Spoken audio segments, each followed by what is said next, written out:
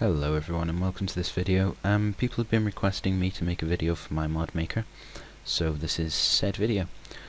In this video I'm going to be explaining how to set up MCP with the mod maker first of all, and then I'm guessing that's going to take a while, so I'm going to have to do another video where I explain how to make a tool. So let's get started. First of all, you're going to need to download the tool. This is my forum post, and if you scroll down to the downloads you'll find the latest version. Currently it's 0.2.1, so click the AdFly link and it'll open AdFly. Just wait for the timer to go down to 0, then you press skip ad, and the download will show up. So I'm going to save this to my desktop just for example purposes. The next thing you're going to want to download is the Minecraft Coder Pack, so if you go ahead and search that in Google, it should come up, and if you click on the wiki, that's probably the best one to choose. The Ocean Labs website appears to be not working properly at the moment, so if you download the latest version of that as well, which is 4.3 for 1.73, I'll take you to Mediafire, and then you click start download. I'm also going to save that to the desktop. Okay, so I have a very slow download speed, so I'm just going to skip through this. Okay, so that's the download finished. The files are here. First of all, you're going to extract the Minecraft Coder Pack to whatever location. Going to extract it as MCP 43 or whatever version yours is, and then you're done with that. And then open up the mod maker and extract the .exe file to your desktop. Don't open it up just yet. I would recommend reading the README, but obviously I wrote the README, so I don't need to read it. Then we're going to open up the MCP and drag our .exe file into MCP. Now we're going to set up the Minecraft Coder Pack. So run the .exe file and go straight to MCP setup. First of all, we're going to click Get Clean Bin. Now follow the instructions on screen. It's very simple. Just click Run Minecraft when it asks you to,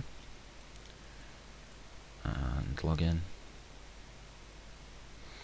And I'll be back when this download's finished.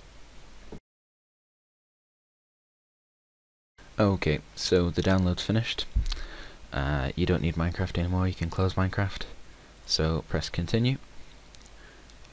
We do want to install ModLoader, so click yes. We don't have ModLoader yet, so we need to download it, so click the link. And this will open up Risugami's page, where you can find ModLoader. Yeah. So just scroll down the page. ModLoader is the first one, and we're going to download the AdFly one because we appreciate Risugami's work. Wait for the download to hit 0, then skip ad, and the download should appear. Then we click save, save as, save it to our desired location. Download's finished. We can close that window. So we're going to open up ModLoader, and we're also going to open up the Minecraft.jar. We're going to open that with WinRAR. So we have our two folders, and then we're going to drag all the contents of ModLoader into our Minecraft.jar folder, and then we're going to delete this folder called the meta.inf folder. So delete that, then you can X out of both of these. We don't need this anymore, and click OK. And that's it done. That is your clean bin folder relocated. So now you want to just click Auto Setup MCP and wait for the batch file to load. This should take about 10 seconds depending on how fast your computer is. Okay, so that's the batch file come up, and this is just going to decompile the folder that we've just loaded, the fresh folder, the one we installed ModLoader to. It says that a modified jar has been detected and there may be unpredictable results. This is because we've installed ModLoader. And it's also going to give us an error in a second or two, but that's okay. We don't mind the error. That's just something to do with mod loader.